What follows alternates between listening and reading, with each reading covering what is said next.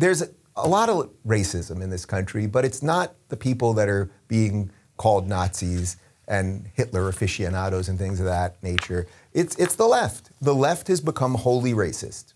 There's really nothing else I can add to that. I don't know where any decent Democrat is anymore. I even tweeted out, actually, yesterday, I said, are there any self-proclaimed liberals who are non-woke who still consider themselves Democrats? Because I would love to talk to them.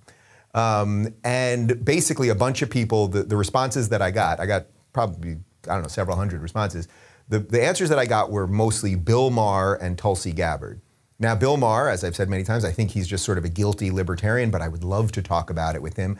Does he consider himself a Democrat anymore? Like, the Democrats have gone woke, so is Bill Maher really that? If the main thing that he fights is the woke stuff, which it seems to be, so I don't know if he's a Democrat. As for Tulsi, obviously I'm friends with Tulsi and I've had her on the show. I would love to discuss this further. Does she at this point still consider herself a Democrat? I mean, Tulsi actually issued a tweet last week when racist mayor of Chicago, Lori Lightfoot, said she would only be interviewed by black or brown people. Tulsi told the truth on Twitter. She called it out as anti-white racism. So I don't know if she can consider herself part of that party anymore. I don't know. I would love to discuss it with her. A few other names that came up were Brett Weinstein, Sam Harris, Christina Hoff Sommers. I don't know that any of them consider themselves Democrats. I know they don't consider themselves conservatives, but my argument would be that we're all conservatives right now if you want to conserve anything decent that America has put forth in these last 250 years. In any event, to prove my point further, Chris Rufo, who is one of the great advocates fighting against critical race theory in all the schools, he is bringing lawsuits in state by state, and we're seeing now states fighting against critical race theory in schools, which is phenomenal, by the way. You don't want a horrifically toxic, dishonest set of ideas that teaches you that your skin color is the most important thing about you, the thing that you should either be the most proud of or most ashamed of. You don't want to be teaching this to kids, and yet we have done it, and now we see it has burst forth into everything in terms of our political discourse and cultural and everything else. But anyway, Chris Rufo went on Mark Lamont Hill's show on it's called Black News Tonight. And listen to this exchange and you tell me who the racist is. If I were to ask you, particularly if you're saying whiteness is a thing that is being constructed as negative and shouldn't be, name something positive that you like about being white. Well, sure. I'll answer with a thing. There's a lot of documents that are floating around public schools that say things like timeliness, showing up on time, is a white supremacist value or a white dominant value. Things like rationality, things like the Enlightenment, things like objectivity. And these are very strange things to be ascribed to a racial identity. My view is that these are actually should be ascribed to every individual human being, regardless of whatever racial category we impose on them. Name something positive about that you believe is positive about being white. Again, I don't buy into the framework that the world can be reduced into these metaphysical categories of whiteness and blackness. I think that's wrong. I think we should look at people as individuals. I think we should celebrate different people's accomplishments. And again, I think the idea, you mentioned Ignatieff. Ignatieff says the goal is to, quote, abolish the white race. In any other context, this would be interpreted as a near genocidal slur. I don't buy into it. The reason I'm not going to answer your question is I reject that categorization. I think of myself as an individual human being with my own capabilities, and I would hope that we could both judge each other as individuals and come to common values on that basis. Bravo, Chris Rufo.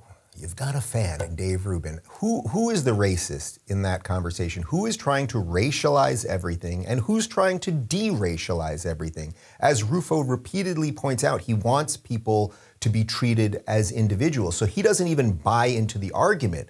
But Mark Lamont Hill is playing a very dangerous game right there, implying that if you are for things like working hard in essence, and if you are you're willing to be on time and all of the things that Rufo has talked about that are baked into critical race theory, that these are somehow white supremacist ideas. So he's telling him, well, tell me something good about being white, except Chris is saying these things are not about being white. They're about being a decent human being. These are the things that bring us all together, that make humanity flourish and everything else. So there's one person racializing and then one person deracializing. And yet, if you were to listen to the mainstream narrative, they would get who's the racist backwards. Rufo followed up on Twitter and he wrote this: the solution, reject the premise of race essentialism in all its forms. Stop using crude racial labels and pejoratives to demonize individuals. Mark follows the critical race theory playbook. Lump your enemies into crude identity categories, load those categories with negative connotations, enforce a taboo against expressing positive traits, and use guilt and shame to manipulate individuals into your political cult. Don't take the bait. I love the clarity from Chris Rufo right there. They are playing a game where when Lamont Hill, when he says, tell me something good about being white, it's a false question. Goodness and hard work and decency and not judging people based on the color of their skin is not inherently white. These are Enlightenment values.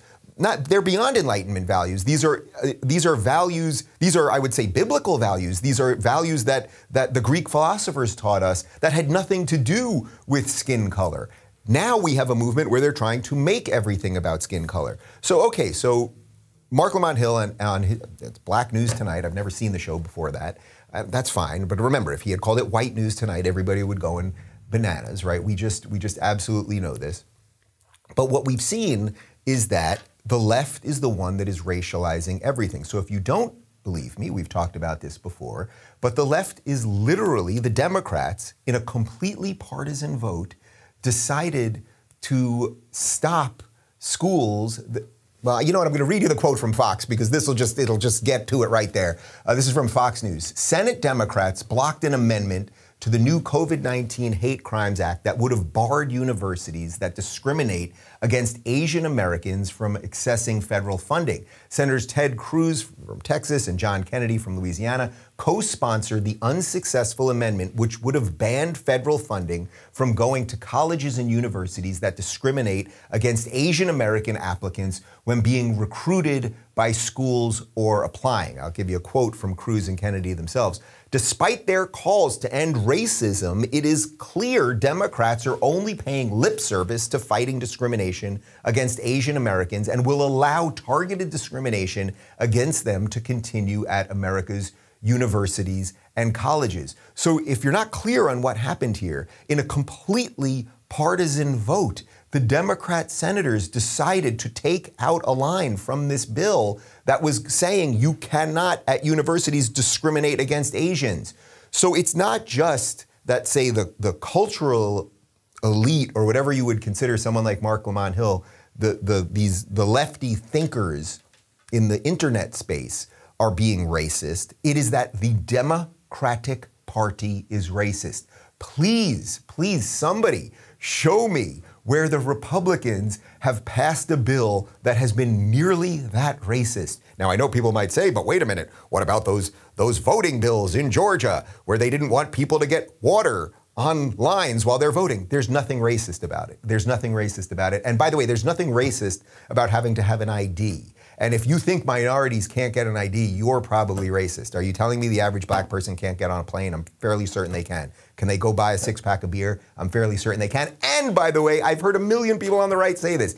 If you could actually prove that there is some subset of people that cannot get IDs because of race or for any other reason, me, despite all my libertarian leanings, I would be for the government using some money to literally bring these people to a place where they could take a picture and get an ID. And you know, when I had Nikki Haley on, who of course is the former governor of South Carolina, she talked about how she did just that as the governor of South Carolina. They said to all of the citizens, they said, if you cannot get an ID for whatever reason it is, we will help you get it. They did this big program, and I don't remember the exact number. We'd have to go back into the interview and check it. But basically, it was like a dozen people showed up. I think it was 15. Was it 15-ish? I think that's what she said. Yeah, 15-ish people showed up to take advantage of this. So they racialize everything and just lie about what it is that Republicans are doing. It's just extraordinary.